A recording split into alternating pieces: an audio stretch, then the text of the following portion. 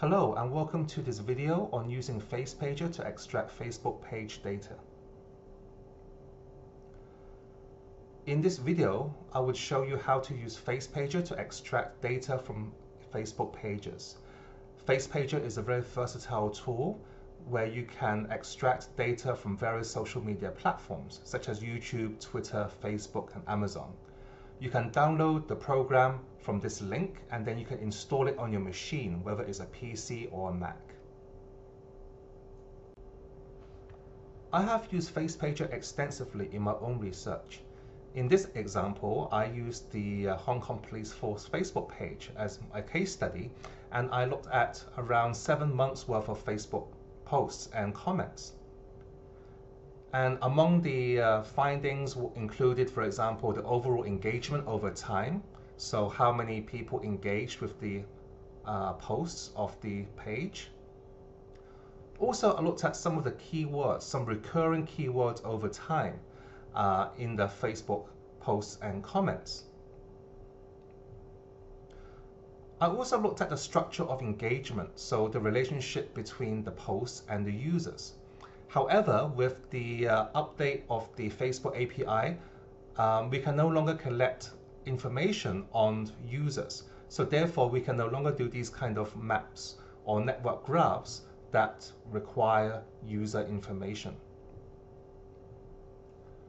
Also, we have to remember what data we can collect. So we can only collect Facebook data from public pages, such as organizations, political parties, politicians, celebrities. But of course, we cannot collect data from private Facebook groups and individuals. So even before we start using Facepager, we have to be cognizant of what data we are able to collect and not able to collect.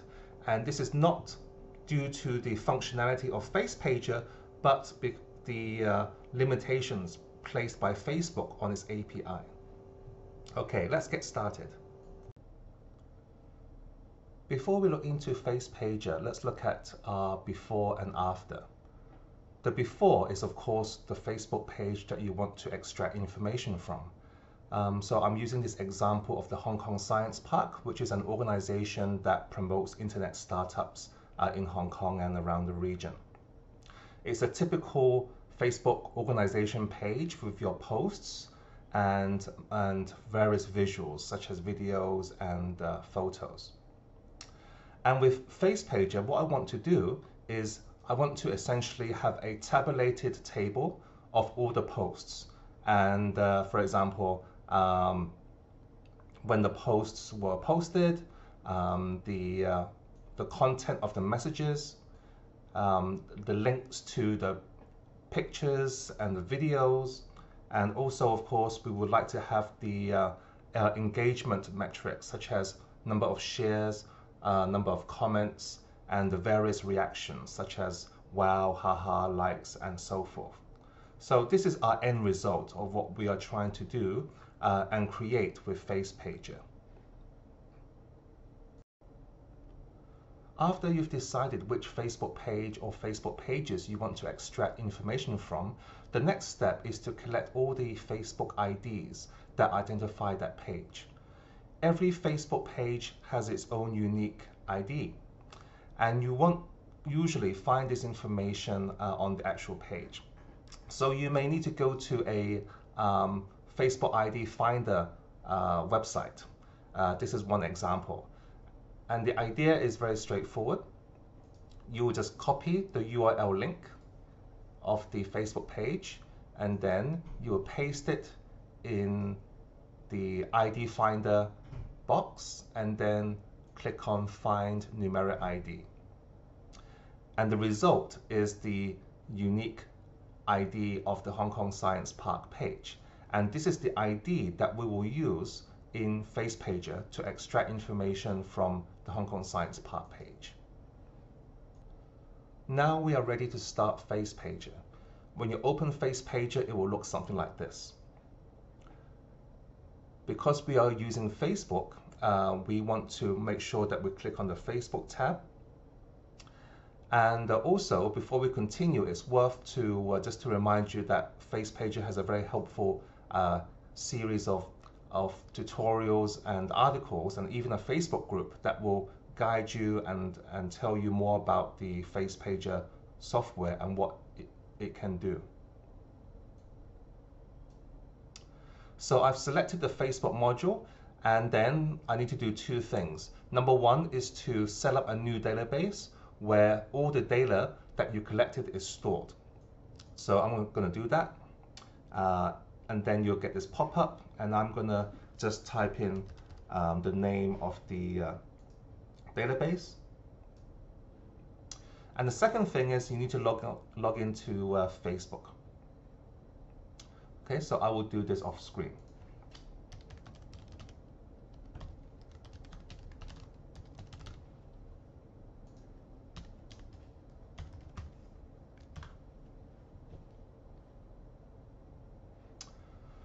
Okay, so we have a new database created, and now we've logged into Facebook. So the next step is we can start to extract information from the Facebook page. So the first thing we need to do is click on Add Nodes. And Add Nodes means the object ID of what you want to extract information from. And for our purposes, the object ID is the Facebook ID. So I'm going to copy and paste the Facebook ID of the Hong Kong Science Park Facebook page into this box. And of course, if you want to analyze and extract information from multiple pages, then of course you can add multiple Facebook IDs into this box.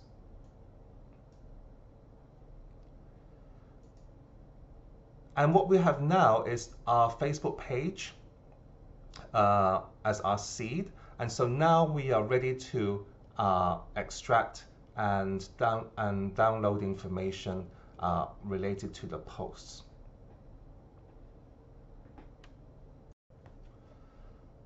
The next step is to establish your download parameters and what information that you want to collect from the Facebook page. So this is determined by these settings down here, which is essentially the connections to the Facebook API. If you're unfamiliar with how the Facebook API functions, that's fine, because Facepager already have a few presets that you can use to specify what parameters you want. So for example, for Facebook, let's imagine that I want to collect Facebook posts. I will click on that.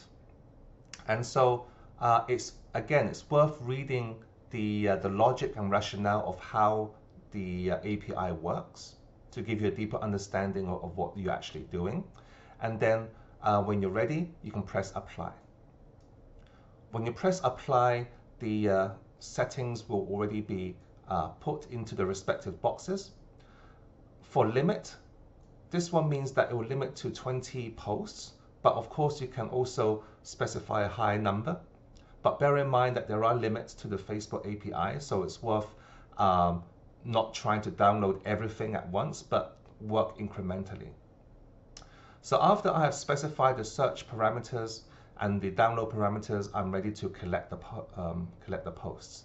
So I'll just highlight the seed here and then click on Fetch Data. And I should get my 20 posts right here. And so what information have I collected? I've basically collected the messages and when the messages were created and when the messages were updated. On the right side, here you have the JSON output for those of you who are familiar with JSON. And in this box, the custom table columns specifies what information is shown in this main window here. Now, as you can see, this doesn't give us a lot of information. For example, this preset doesn't give us the reactions and doesn't give us the links to the photos or the pictures. So what you need to do is to expand this field parameter to get more data from the posts. And so the next thing is to identify what fields you need to use. The presets will give you additional ideas. For example, to download images, you have a few excuse me, a few codes here. To get the reactions, you have a few parameters here. So what I've done is I have summarized the parameters like so. Okay, so for example, you get the post ID, the actual message, who the post is from, and created time. Also, you have other parameters like the type of post it is. For example, is it a picture post or a video post? The link to the video, the picture. This provides the thumbnail of the picture, and the full picture provides the full-sized picture. So later on, I will show you how these can be actually downloaded from the Facebook page, and whether there are any attachments. And then here you have the basic metrics kind of parameters, like how many shares, how many comments, how many total reactions, and the number of the specific reactions, like, love, haha, wow, sad, angry, and so on. So these are the parameters that you can actually enter into the fields box to get more information. So I'm just going to delete the data that I collected. So you can just highlight the nodes and then delete the nodes. But of course, I keep the seed. So now I'm back to where I was. And so I'm going to just add some more fields add some more parameters to the fields to get more data. So the easy way to do that is just to click on the dot here. So you can just add it like so.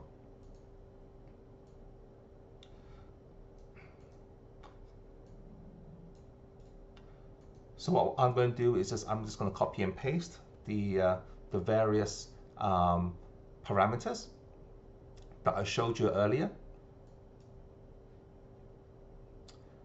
and then I will generate the search again. So I'll press fetch data, and now I get the data that I would like to see. But you may wonder, well, where are the reactions? Where are the links and so forth? The thing is, we need to use this table here, custom table columns, in order to specify what we want to see. So I'm going to clear the columns first, and then I'm just going to highlight one post, and then you can look at the JSON. Now this is all the information that's collected based on our parameters. So we need to organize our columns to display the data that we want to display.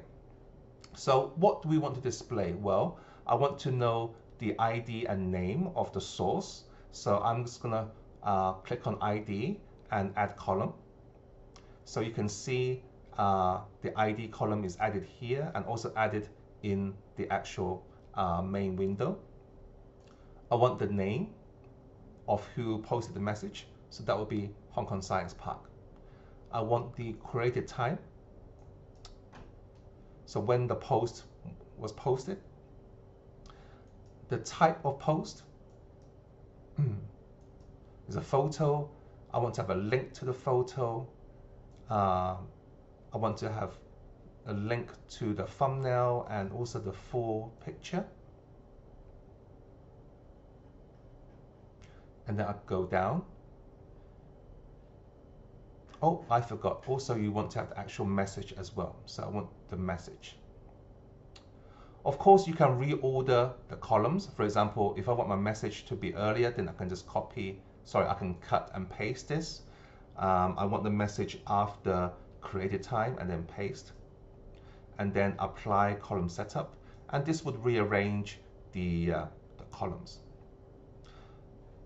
The next series of data I want to get are the metrics. So I want to get the number of shares. So share count. I want to add that.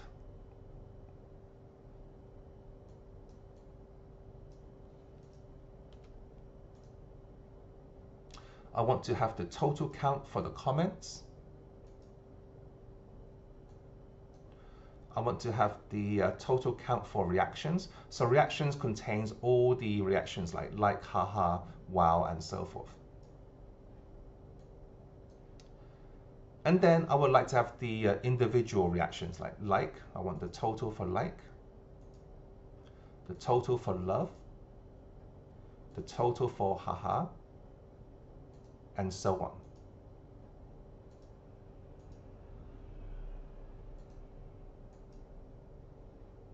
So now I have generated all the information that I would want to have in my table. And then the next step would be simply to export the data into a spreadsheet. And Facepager by default will export the data under the CSV format. So I'll press export data, and then I will do this off screen, and then just type in a name for my CSV file. Okay, and so that's basically it. This is how you can generate a tabulated spreadsheet of the Facebook posts in the Facebook page. The CSV file that we created only contains textual information. If we also want to extract the photos, we can also do that through Facepager. And we can use the generic module here. And all you have to do is to specify in the base path the name of the parameter that we want to extract. And so because we want to extract a picture, our parameter would be picture. So I would first have a placeholder and then insert the word picture. And also you need to specify the download location. So I created a folder called Facebook Photos on my desktop, and this will be where the photos will be stored. And after I've done this, then I'm ready to extract the photos by first highlighting the posts and then clicking Fetch Data. And this will, as you can see, start to extract the photos. So these are the photos. As you can see, the photos are identified by the post ID, so it's very easy to link the photos to each post based on their shared IDs. Picture only gives you the thumbnail sized photo. If you want to have the original size photos, then you need to use the full picture command, and then I can fetch data again, and then you should get the full-sized picture, or the original size picture. Again, it is the full-size pictures are identified by the post IDs, so it's very easy to link these pictures to the respective post IDs. Returning to the CSV file, of course, you can use any database or spreadsheet program to import the data. In this example, I would use Excel, and I would open a new Excel spreadsheet and then go to Data, and from Text CSV, and then select the CSV file here and import. As you can see, Excel does quite a good job of recognizing the file structure and format of the CSV file. Everything checks out, so I will press load. And now we have the final output, which is the tabulated information that we extracted from the Hong Kong Science Park Facebook page. So we are gone from here to here. Hopefully you found this tutorial useful, and you can also apply the same skills and techniques to your own projects in the future. In the meantime, if you ever have any questions, feel free to get in touch, and I'll try to answer as best as I can. Thank you.